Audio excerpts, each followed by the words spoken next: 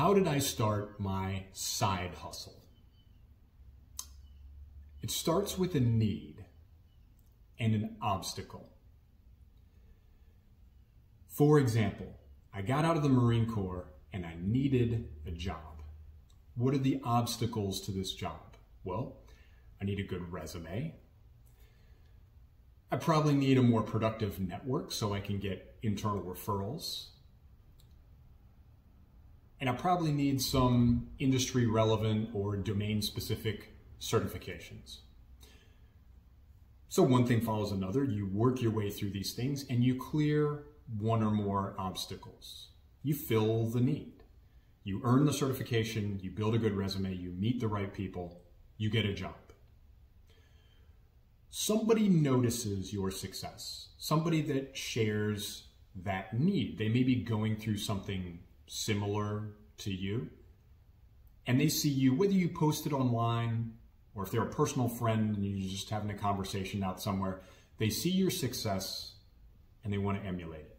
They share that need, they need to clear that same obstacle, and they ask you, how'd you get that done? My friends, on the journey from regular dude to side hustle, business owner, content creator, all of the wacky things, influencer, this is inflection point number one, as I'm recalling it from my history. That request for friendly advice. That is where you start down the slippery slope. At first, when that request comes in, it's no big deal. And if you're anything like me, you're flattered. You may have just accomplished that thing. You just earned that data analytics certification, if you're in my neck of the woods, in my business. And somebody asks you, how'd you do that? Can you show me? You're flattered. It's an appeal to authority, and suddenly you're the authority. If you're in a new domain or you're in a new venture, you're doing something different, you've been in the military for umpteen years, and now you're going into a new industry, and somebody says, teach me how to do that. It's a new thing. It's a flattering thing. And instinctively, you want to help them. That request may come in an email. It may be verbal. You run into somebody at church. They say, hey, I saw you accomplished this, or you got hired, or, show me how to do that. It may be a DM on your favorite social media platform. But people want to emulate your success. They see you succeeding publicly and they ask you, how do I do that? At first, no big deal. It's one request, it's two requests, word gets out, you're doing great things, and it becomes kind of a trickle. More and more people start asking you, how'd you do this? As you have more and more successes, you clear multiple obstacles. You address different needs that other people share. Eventually those requests don't become, how'd you do that one thing? How did you pass that test? How did you get that certification? How did you get that job?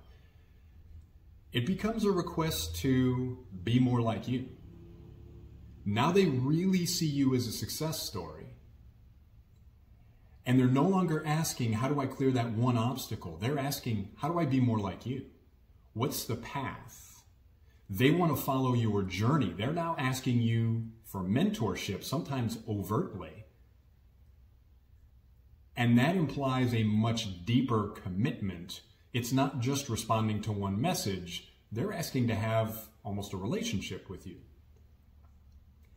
Again, it's flattering at first to be in a new job, a new venture, a new domain, and have someone call you a mentor and ask you to teach them.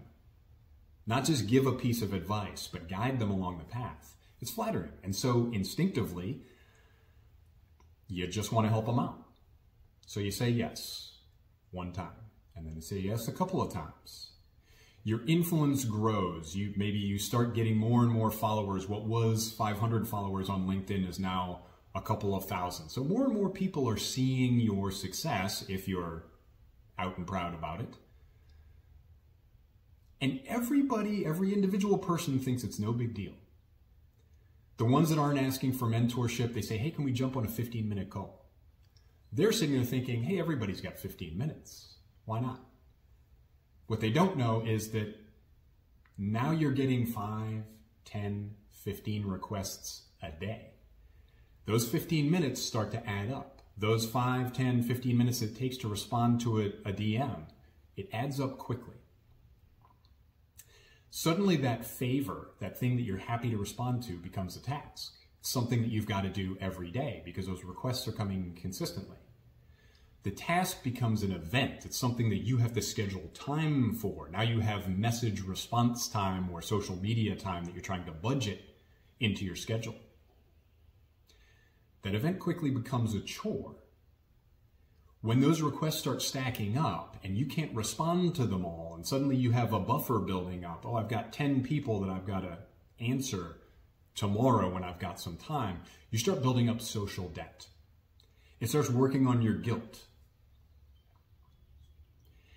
And before you know it, if you're anything like me, you suddenly find yourself at some sort of family event pecking away on your phone, and your wife says, what are you doing?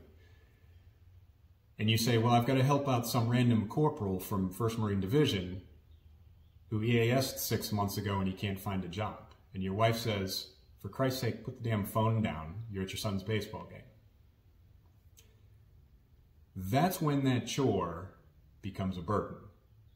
It starts creating friction. You have a limited amount of time. If you're anything like me, you've got a 9-to-5 job.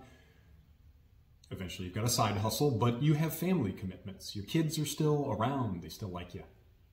As long as you don't play with your phone too much at their baseball games.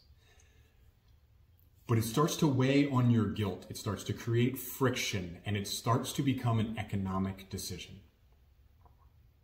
You have a limited amount of time that's not already budgeted for the job that pays the bills. And the remainder of that time has to be shared between family, which hopefully is your first priority, and these other commitments. Suddenly you have commitments to people that you've never met, but it weighs on your guilt. It weighs on your sense of fairness. You say, I helped one guy, now I got to help them all. You know, it's like finding all the Pokemons. At some point, you start to triage. You only have so much time. Your first priority is the 9-to-5 job, or family, you know, 1A and 1B, 9-to-5 family.